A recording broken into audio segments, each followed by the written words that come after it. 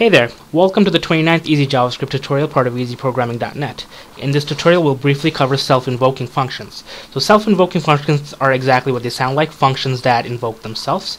Unless you loop through them, they usually run just once per script. So let's take a look at the syntax of the self-invoking function. As you would declare an anonymous function, as I have here, you would actually put this in parentheses, as I have open and close parentheses here.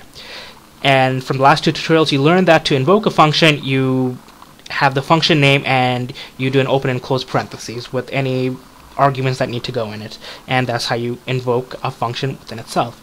So let's do a little bit of practice and you'll get a better understanding of how self-invoking functions work. So like the last two tutorials, I have two variables, loan and interest, already declared. So let's start our function. So, like I said, you want to start out with an open and close parentheses. For better visibility, let me just put that down there, and we'll start out with the keyword function. We're declaring a function here, and an open and close parenthesis in curly braces, we want our block of code. So we'll just do var calculated, declare a variable called calculated, and do loan plus loan times interest. That's all we're doing. And down here we'll do, let's see, document.getElement by ID, I believe I call it total, enter HTML equals to calculated. There you go. So now we have our anonymous function here, anonymous meaning that it doesn't have a name, so you can't call it from anywhere, it'll just run here. And it is taking loan and interest and doing its math and storing it to calculate it, and we're going to output that into our HTML here. So this is the base structure of a self-invoking function, but we're not done yet. We want to invoke it just like any other function. You want to invoke it with an open and close parentheses and close it off with a semicolon, since it's just a line of code.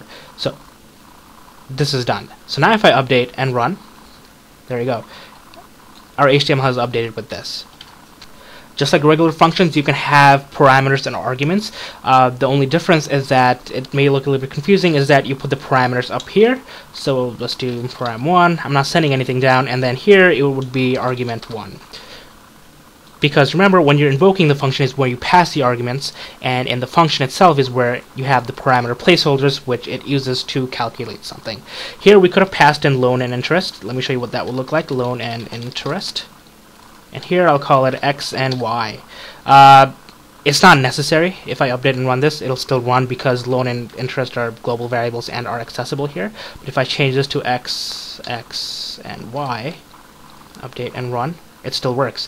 Because now loan is in place of the parameter X, and interest is in place of the parameter Y. So I hope this makes sense. Self-invoking functions are sometimes necessary. It allows you to skip a step of having to declare a function down here, invoking it in your script, and then doing whatever. If you need it just once, sometimes the self-invoking function is the way to go. Well, I hope you've learned a lot about functions over the last few tutorials. If you have any questions, please ask in the comments below. Remember to check out my website at easyprogramming.net. Thanks. Have a good one.